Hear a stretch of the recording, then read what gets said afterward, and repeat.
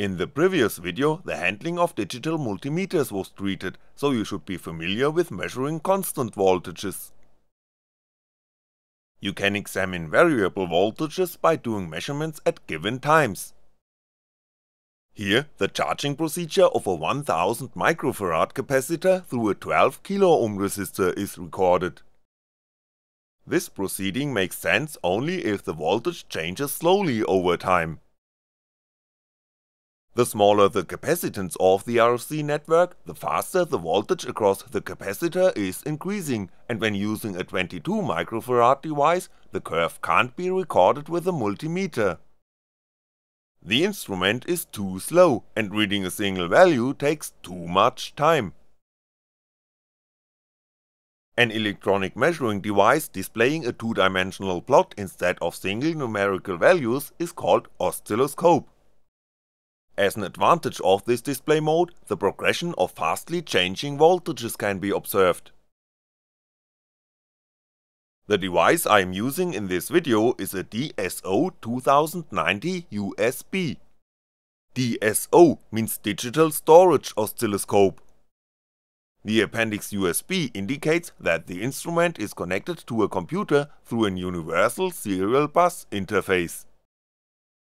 The electric properties of an oscilloscope will be treated in the second half of the video. So let's start with the handling of that measuring instrument. The signal source used in this video is the line-out connector of a tiny computer, by what sinusoidal signals ranging from some hertz up to some kilohertz can be generated. A home-built amplifier boosts the voltage to a maximum of 12 volts, which is non-hazardous to human life. The signal to be measured is fed to one of the input connectors through a probe, and some later in this video I will talk about the electrical properties of this device. As soon as the tip of the probe touches the output pin of the tiny amplifier, a sine wave is displayed at the laptop screen. The operating system I'm using is Mint Linux running OpenHuntech to access the oscilloscope. Next I would like to explain how to read the values of the displayed signal. The coordinate system of the graph is represented by a dot line printed grid.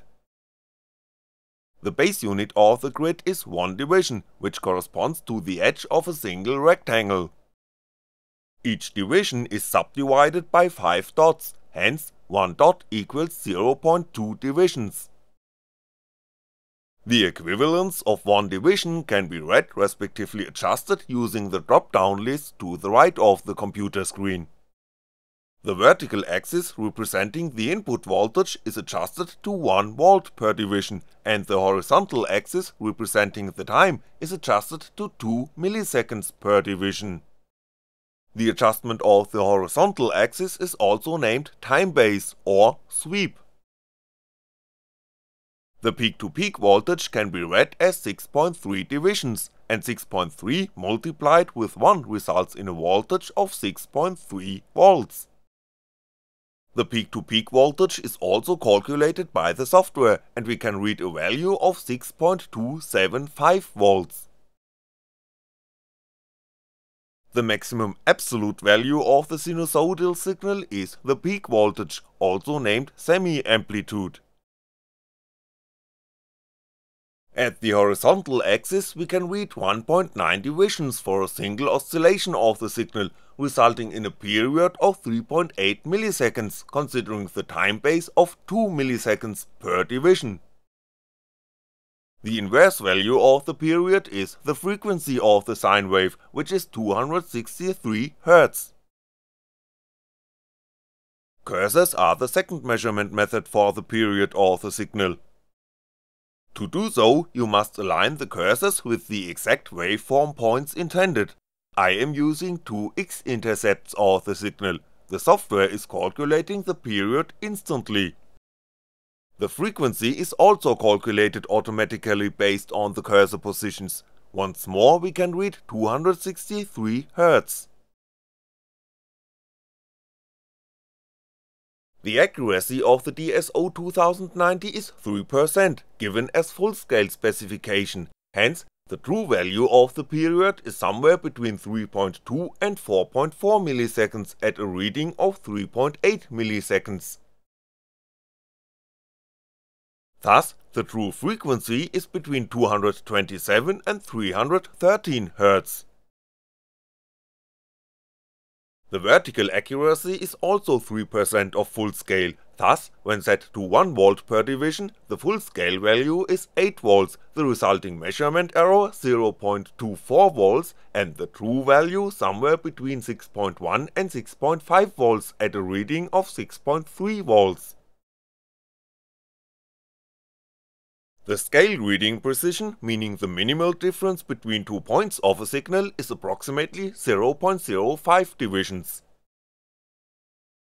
The voltage reading precision is 0.05 times 1V and the time reading precision 0.05 times 2 milliseconds, hence we get 0.05V for the vertical axis and 0.1 milliseconds for the horizontal axis.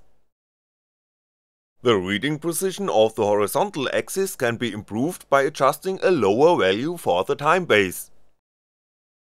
At 400 microseconds per division we get a reading of 9.65 divisions according to a period of 3.86 milliseconds.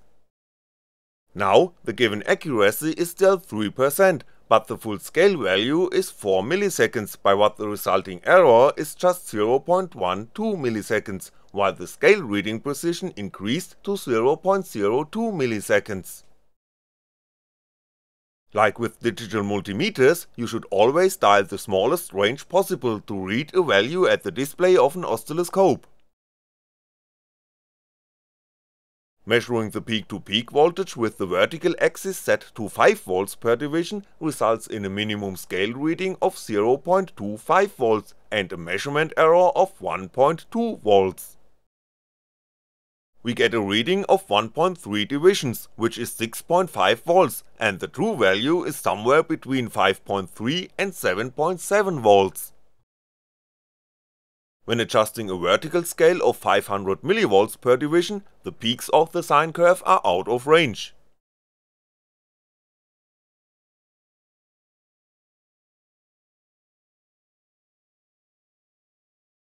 The oscilloscope records the input signal periodically, so we can see a varying amplitude as soon as I am turning the potentiometer of the amplifier. But when does a single measurement start? Well, a triggered sweep starts at a selected point on the signal, providing a stable display. Certain conditions of the input signal can be adjusted to set the starting point. Currently, the sine curve starts to the left of the screen with increasing slope at the middle axis and it ends to the right of the screen after 4 milliseconds.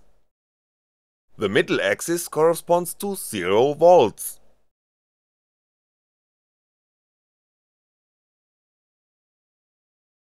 A new measurement starts as soon as the signal climbs above 0V after falling below that threshold. Almost one oscillation is skipped, because at the end of the last measurement the signal was above the 0V level with increasing slope.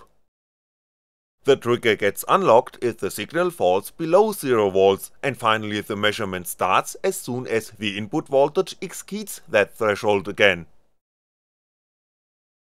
Of course, the trigger level can be different from 0V. With the software used here, a small triangle at the right edge of the display has to be moved to the desired level. When adjusting a higher trigger level, the measurement of the displayed sine curve starts not until this voltage level is reached.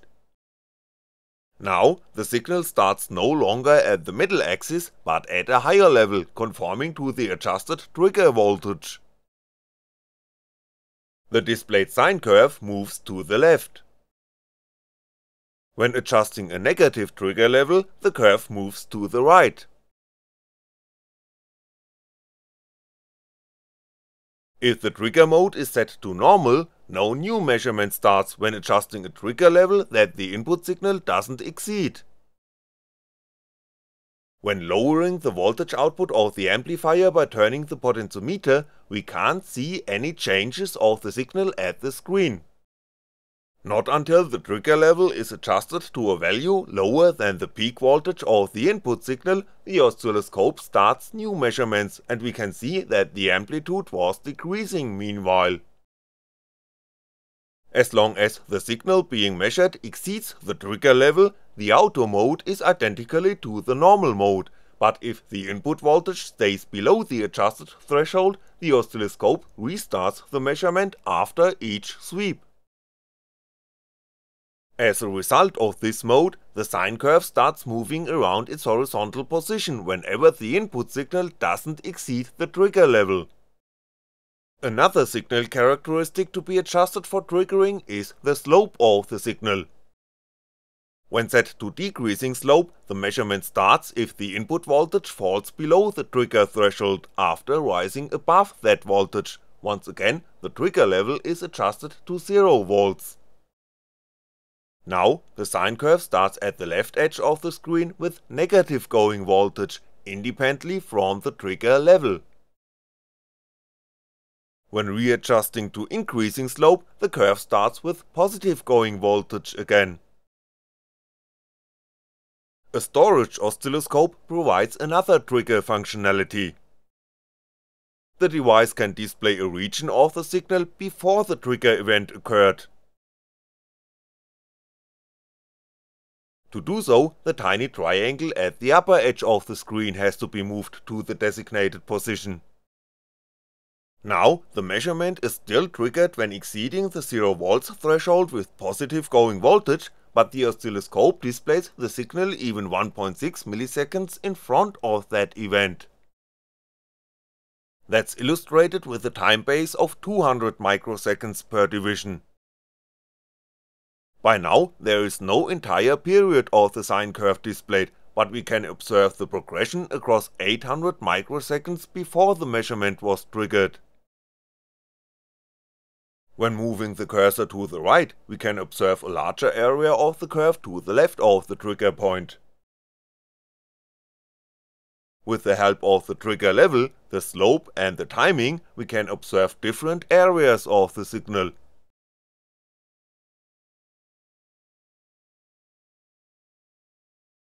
With a microphone, the bouncing of marbles on a wooden plate will be recorded next, firstly with the trigger mode set to auto.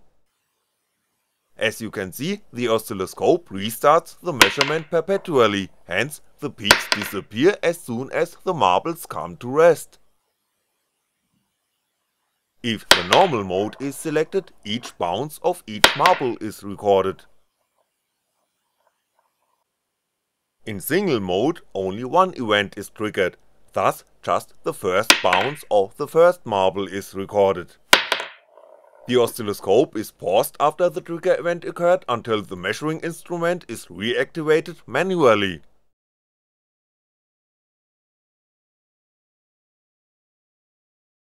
The point of 0V on the vertical axis can also be adjusted. Up to now, the middle axis of the screen represented that voltage. By sliding the CH1 symbol vertically, the point of 0V can be set to the desired level. The vertical position of the sine curve is moving accordingly. Let's place the 0V level at the bottom of the display and adjust the vertical axis to 500mV per division, by what we can observe the positive half of the sine curve more precisely. We get 6.2 divisions for the positive peak, and after moving the 0V level to the top of the display, we get the same reading for the negative peak. Consequently, the scale reading of the peak-to-peak voltage is enhanced by this proceeding. The peak-to-peak voltage is calculated by the software, and we get a reading of 3.175V for the negative half of the sine wave.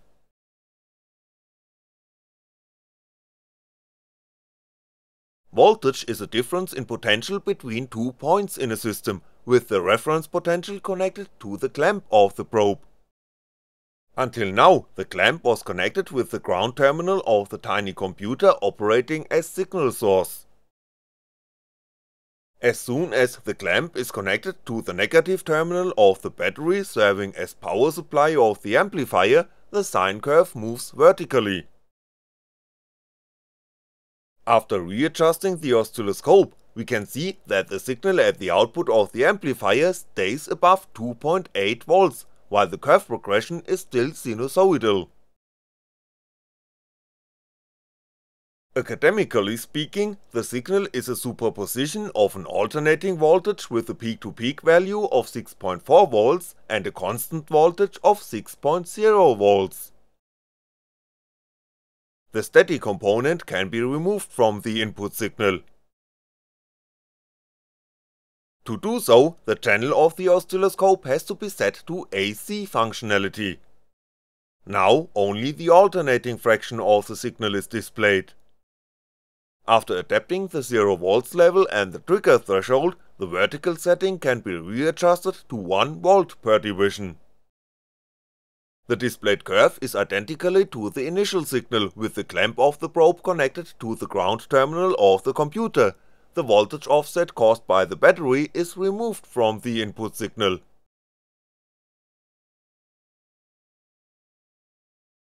The oscilloscope has two input channels, hence two input signals can be recorded simultaneously. We can see two sinusoidal signals with the period of the green curve being twice as much as that of the yellow curve. Each of the input signals can be allocated to one of the axes.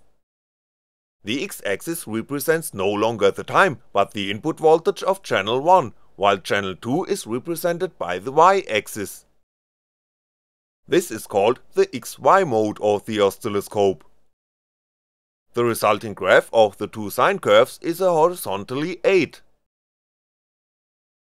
If the frequency of both signals is identically and if there is no phase shift, the resulting graph is a simple line with an angle of 45 degrees.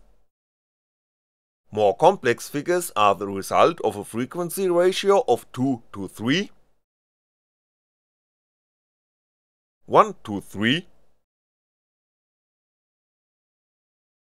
1 to 4, and so on. Those graphs are called Lissajous curves. Besides the frequency ratio, the resulting graphs are affected by the phase angle. Now, the frequency ratio is very close to 1 to 2, thus the phase angle varies slowly. That's reflected by the varying Lissajous figure. That's all about the handling of an oscilloscope. Now I would like to talk about the electric properties of a digital storage oscilloscope.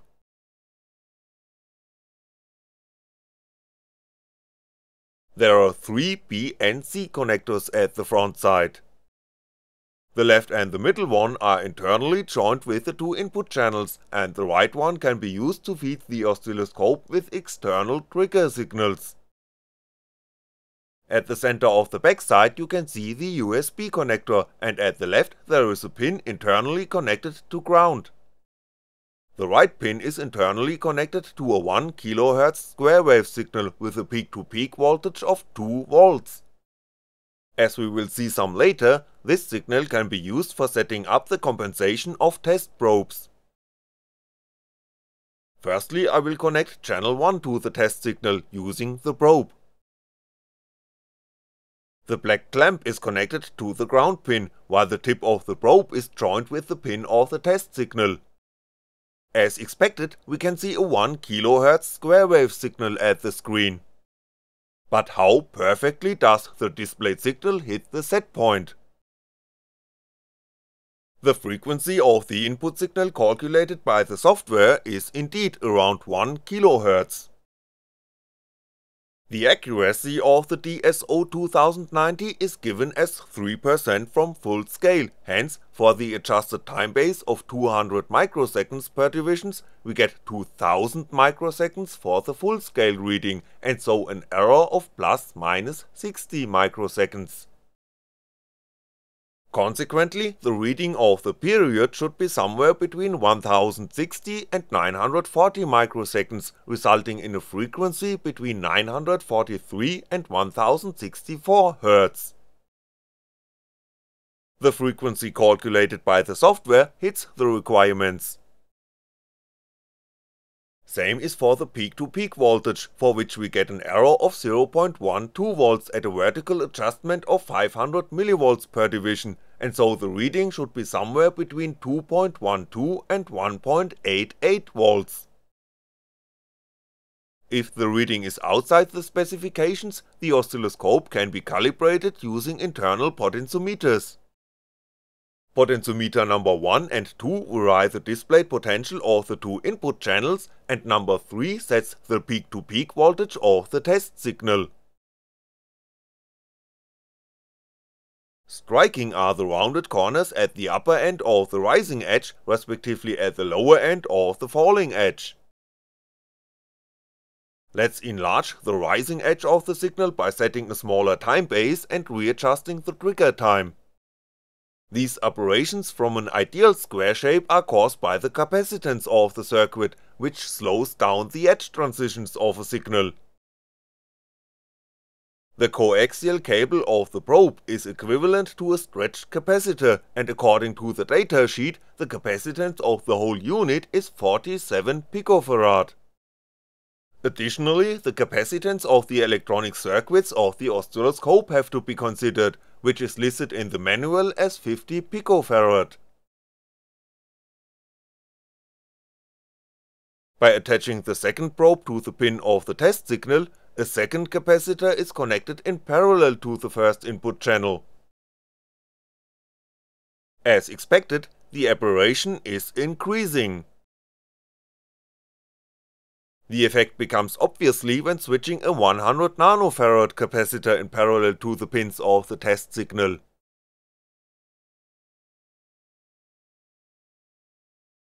The distortion is increasing with increasing resistance of the network under test, thus the capacitance of the measurement equipment should be as low as possible.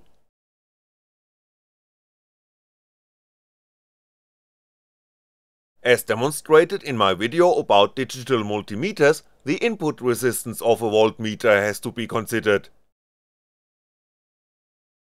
I'm now connecting a chain composed of 3 220kΩ resistors to the square wave signal. The output impedance of the oscilloscope's test signal is sufficiently low, thus the peak-to-peak voltage is kept constant when connecting the load. Now I am connecting channel 1 in parallel to the first resistor of the chain. The detected voltage should be 1/3 of the input voltage, thus we should read 0.66V. Actually we can determine 5.65 divisions, which correlates to a peak-to-peak voltage of just 0.565V. Considering the accuracy of 3% from full scale, we get an error of 24mV at a vertical setting of 100mV per division, hence the reading should be somewhere between 0.643 and 0.691V. Even when including the manufacturing tolerance of the resistors, which is 5%, the reading should be somewhere between 0.62 and 0.71V. The discrepancy is caused by the input resistance of the oscilloscope, which is 1 megaohm. By attaching the probe to the circuit under test, the resistance ratio inside of the chain shifts, hence the voltage drop across the first resistor decreases to just 0.581V. Considering the accuracy, the reading should be somewhere between 0.557 and 0.605V, which is true for the measured voltage of 0.565V. As soon as I am connecting both channels in parallel to the first resistor, the peak-to-peak voltage is decreasing some more, since there are two 1 megaohm resistors connected in parallel to the resistor under test by now. Next I am connecting the probe of channel number 2 in parallel to the middle resistor of the circuit under test. Now the reading of channel number 1 is 0V. That's because of the fact that the two input channels of the oscilloscope are not isolated from each other, the ground clamps of both probes are joined internally. By connecting the ground clamp of the second probe to the point between the right and the middle resistor, the right resistor, and so the probe of channel number 1 gets bypassed. Both clamps of the probes have to be connected to the ground terminal, or else the oscilloscope or a device of the circuit under test might get damaged. With the OpenHuntech software, the signal across the middle resistor can be calculated. To do so, the ground clamp of the second probe has to be reconnected to the ground pin of the circuit under test. By now, channel number 1 displays the signal across the right resistor, while channel number 2 displays that across the right and the middle resistor. The difference in potential across the middle resistor, hence the voltage input of channel number 2 minus that of channel number 1, is displayed as light blue line. Now I am joining the ground clamp of channel number 1 with the tip of the probe. Let's have a closer look at the displayed line by lowering the time base and dialing the lowest vertical adjustment possible, which is 10mV per division. The displayed signal of channel number 1 is not a flat line, but a thin band. One reason for the divergence between ideal and real measurement is electromagnetic radiation emitted by all electronic circuits. In fact, the conductive path running from the probe to the oscilloscope is shielded from electromagnetic radiation by a coaxial cable, but the ground clamp connected to the tip of the probe is forming an unshielded conductive loop. Whenever that loop is exposed to a varying magnetic field, a voltage is generated. The band is widened if I am getting close to a computer power supply with the shortened probe.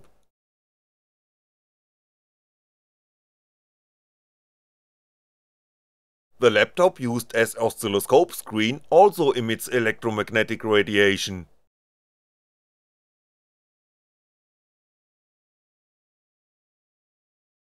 The oscilloscope is fed with electric power through the USB interface of the laptop, which isn't an ideal DC voltage source. Channel number 1 is connected to the power pin of an USB connector, and when masking the DC fraction of the input signal and setting the vertical axis to 10mV per division, we can see the unwanted AC fraction of the input voltage. The more the input voltage is smoothened, the better the output signal. The random fluctuation in the displayed input signal is called noise, and since that's a characteristic of all electronic circuits, including the circuits of the oscilloscope itself, it can't be wiped out completely.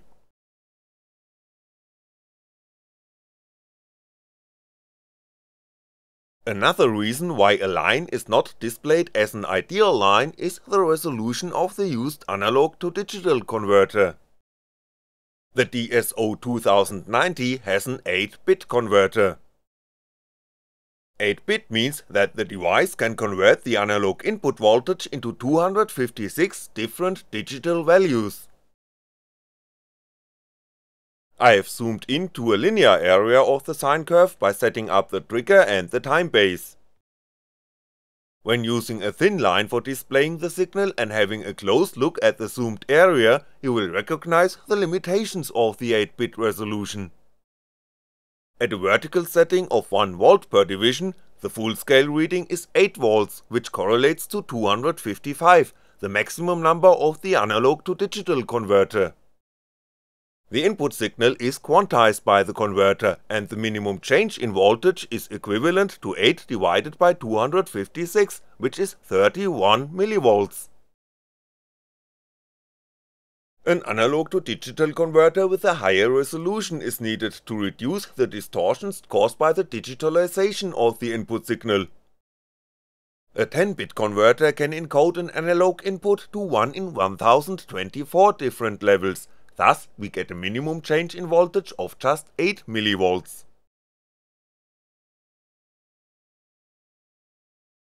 Another limitation of an oscilloscope is the number of measurements per second, or vice versa, the amount of time needed to record a single value. Let's have a look at the square wave signal with a pulse length of approximately 260 nanoseconds generated by a microcontroller. As you can see, there is no steady display of the square wave signal.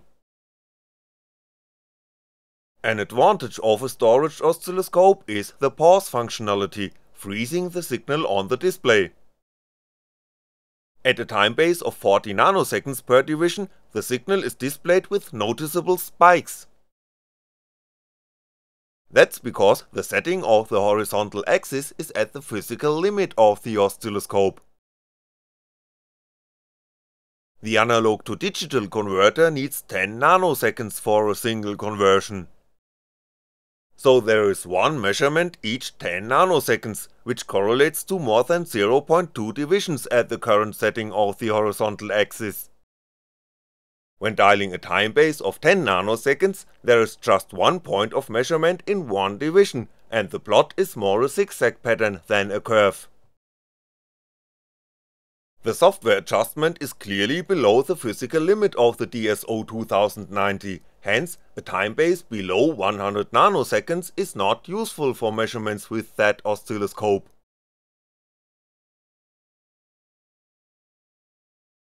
Vice versa, 10 nanoseconds for a single conversion means that 100 million measurements can be done in 1 second. The resulting sampling rate is 100 megasamples per second. The sinusoidal signal with a frequency of 8 MHz generated by the crystal oscillator of the microcontroller is captured with only 12 values per oscillation, hence it is clearly distorted.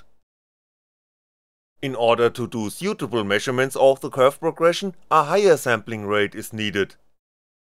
You can barely identify the signal as a sinusoidal oscillation. The higher the sample rate, the more data is accumulated each second. With a sample rate of 100 megasamples per second and an 8-bit analog to digital converter, we get 1 byte per sample and so 100 megabytes per second, or even 200 megabytes per second in 2-channel mode. Since the oscilloscope is connected to the laptop through an USB 2.0 interface, the transfer rate is limited to 24 megabytes per second, thus some of the data must be skipped. To avoid gaps at the displayed curve caused by skipped samples, the DSO 2090 has an internal memory capable of buffering up to 64,000 samples. In 2-channel mode, only half the memory is available per channel, thus 32,000 samples can be recorded in one pass using the full sample rate of 100 megasamples per second. The oscilloscope is now recording two square wave signals with slightly differing base frequency to illustrate that some of the recorded samples are dropped.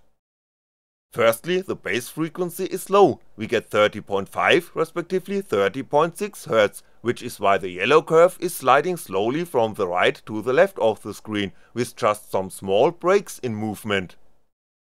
The sample rate calculated by the oscilloscope is 250 kilosamples per second. If the base frequency is set to 1400 respectively 1405 Hz, the yellow curve is moving fastly and as noticeable in slow motion with large gaps between two displayed frames. The sample rate is 10 megasamples per second, thus there are 20 megabytes accumulated each second. Besides the transfer rate of the USB port, the refresh rate of the screen limits the number of displayed samples per second. A refresh rate of 1000 frames per second would be needed to display all of the sampled data, and no human eye would be fast enough to notice all of them. Thus, skipping samples is a minor issue when recording signals with an oscilloscope.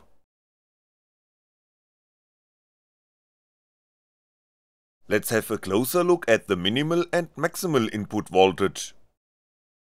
Once again, the clamp and the tip of the probe are joined and the vertical axis is set to the highest sensitivity, which is 10 mV per division. The minimal difference in potential detectable by the DSO 2090 is not listed in the datasheet, but when having a close look at the display, it must be around 0.05 divisions. Hence we get a maximum resolution of approximately 0.5 mV.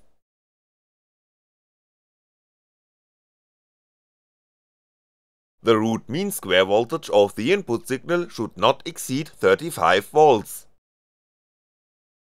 Partial probes can be used to examine even higher voltages. The probe is now connected to an adjustable transformer of a model railway. As soon as the tiny switch is set to position 10, just 1/10 of the voltage applied to the tip of the probe is forwarded to the input channel of the oscilloscope. In order to get the voltage at the circuit under test, the signal reading has to be multiplied by 10. Hence, the maximum voltage that can be examined by this measurement arrangement is 350V. But heads up, high voltages are dangerous to human life, and if you forget to set the probe to position 10 before starting the measurement, you will destroy the oscilloscope. Note that the electric properties of the probe will change when setting the switch to position 10. The input resistance increases from 1 to 10 megaohm and the capacitance decreases from 47 to 15.5 picofarad. An adjustable capacitor allows to compensate distortions caused by the voltage divider of the probe when set to position 10. Turn the capacitor in such a way that the square wave signal is displayed correctly.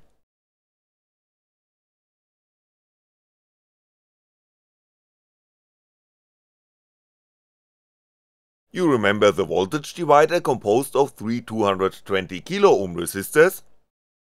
With the partial probe switched to position 10, the input resistance of the measuring unit is clearly higher than before, and so the detected voltage across resistor 1 is increasing. As a disadvantage, the noise is also amplified by the oscilloscope, but the reading is definitely closer to the anticipated value. We can read 66mV, which correlates to a voltage of 0.66V at the tip of the partial probe. The reading hits the value predicted by Ohm's law.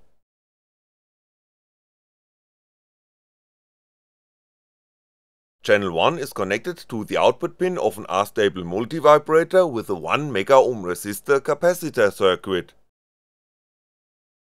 When trying to examine the signal across the capacitor simultaneously by attaching the second probe to the inverting input of the operational amplifier, the LED stops flashing. When switching the second probe to 10, the input resistance of our measurement arrangement is increasing to 10 megaohm, thus we can determine the voltage across the capacitor using this trick. As explained before, the ground clamps of the probes are joined, hence you should think twice before attaching one of them to the circuit under test. Through the USB connector and the power supply of the laptop, the ground terminal of the oscilloscope is joined with the ground terminal of the computer power supply shown here. When connecting one of the clamps to a point different from ground at the circuit under test, you will short the circuit, which might damage a device or the oscilloscope.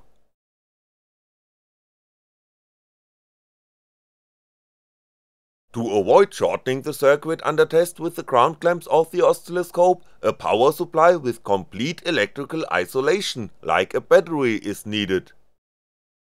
Now you can connect the clamp of the probe to any point of the circuit.